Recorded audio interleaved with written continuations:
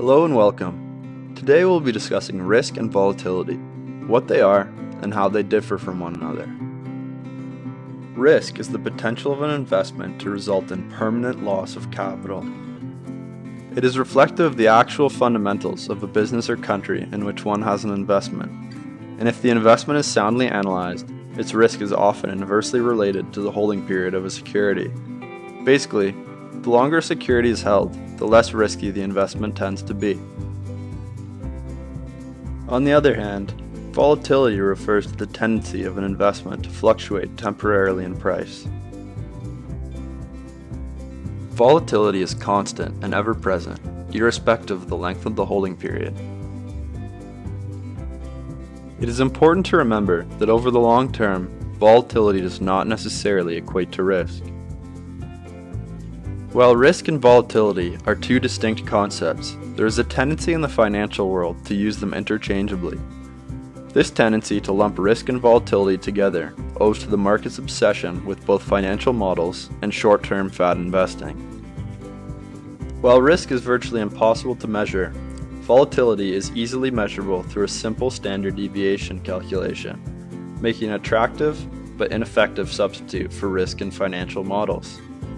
Basically, the people who generate these financial models have acknowledged, hey, we can't effectively model risk, we know that, but volatility is somewhat related to risk and is easy to calculate, so we will just calculate that and present it as a calculation of risk.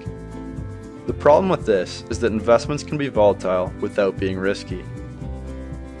Consider the example of two investors, Mark and Julian.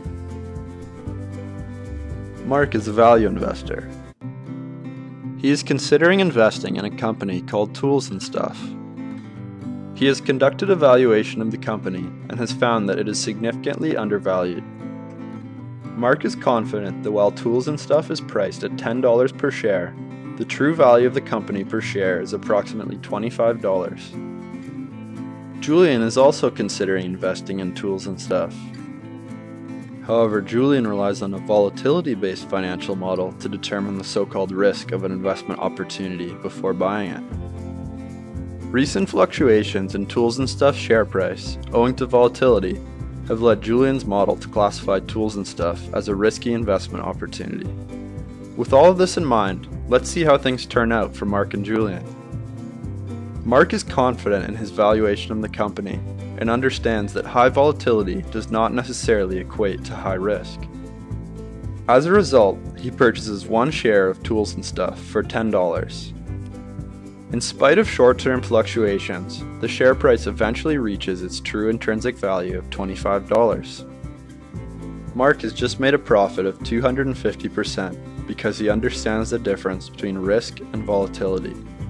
Meanwhile, Julian has failed to distinguish between risk and volatility, and as a result has decided not to invest in Tools and Stuff, squandering an opportunity for profit.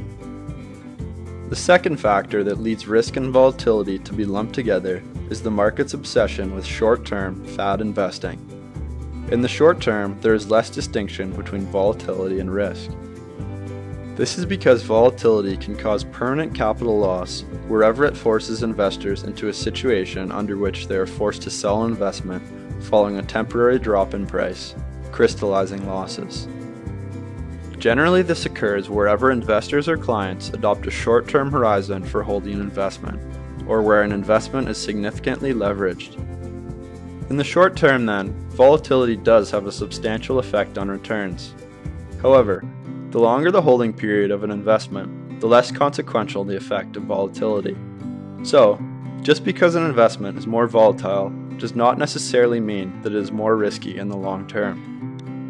In review, risk refers to a permanent loss of capital, while volatility refers to temporary fluctuations in the price of an asset. While risk is inversely related to the holding period of an investment, volatility is constant. So, for long-term holding periods, high volatility does not necessarily equate to high risk. Thanks for watching, and as always, if you have any further questions, please do not hesitate to give us a call or visit our website.